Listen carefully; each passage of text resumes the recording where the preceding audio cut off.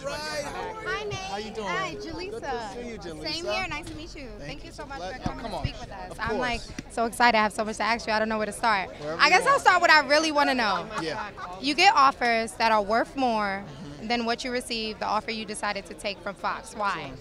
Well, Fox has been an amazing partner. I felt like in talking to them, they understood the potential of the film outside of just it being something that could potentially make money. When I talked to them, I said, I want this to have educational implications. They said, of course it should. I said, I want it to be in schools and have curriculum. They said, absolutely, we're on board.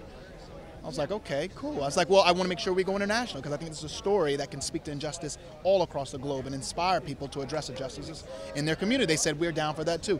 All of the things that I presented to them, not only were they on board, they had ideas, and all of those ideas have been manifest up until this moment. They've been so supportive in so many ways, so I really am excited about having them as a partner.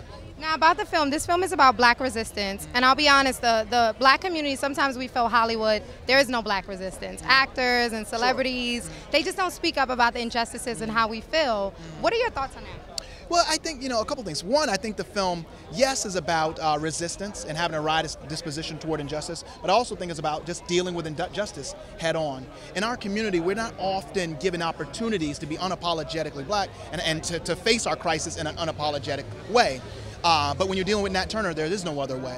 He acted by faith, he acted with his community, and he was aggressive in hoping to achieve the change he wanted to see. And I think that there's a time for that. There's a time for peace, and there's a time to be aggressive. Nat Turner only had broken handles and axe handles, and we have the internet, we have social media, which we really control in our community. So I think that, you look at the last 24 hours in this country and the things that are happening, we have to stand up and assert ourselves and really try to create the change we want to see with whatever our occupation is. I'm an artist, so I try to create art that is subversive to systemic crisis and systemic racism. You're a journalist, you try to do the same. I hope that people come out of this film feeling like empowered, that the least among us can be the greatest among us. The least among us can have the greatest impact. We had an enslaved man